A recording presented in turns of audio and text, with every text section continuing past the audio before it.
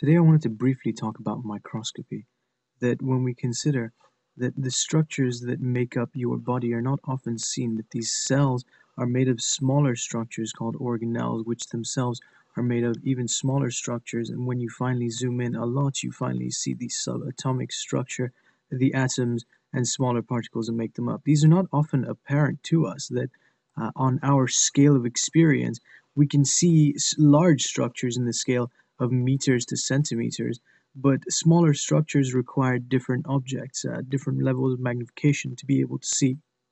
We can see cell structures using a light microscope, but to see smaller structures like viruses or even certain molecules, we need to use an electron microscope that is using a different source of radiation to examine specimens.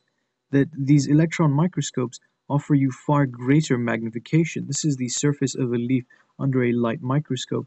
This is these structures here called stomata magnified to a far greater degree with this electron microscope image on the right side. They also offer a far greater resolution. The electron microscope image gives you levels of detail that cannot be seen in this light microscope image of a radiolarian, that is a freshwater organism that builds the shell around itself.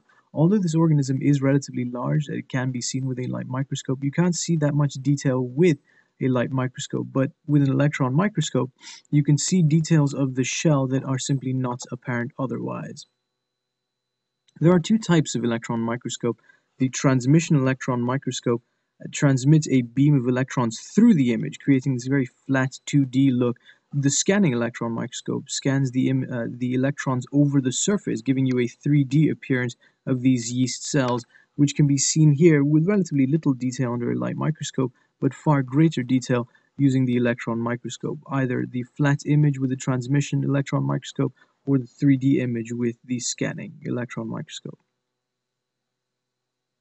You can see that the electron microscope is a lot larger than the light microscope here, that the light microscope uses a light beam that shines through the sample and generates the image in the eye of the viewer.